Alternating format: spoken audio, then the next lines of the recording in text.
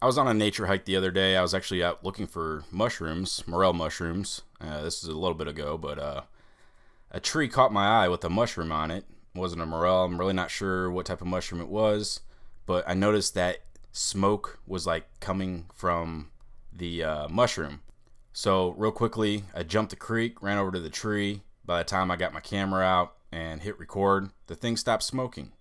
It was totally weird. I'm not sure if that was smoke or just like the spores coming off of it, but it's definitely like something I've never seen. So I just figured I'd put it up here, show you guys. Yeah, that's about it.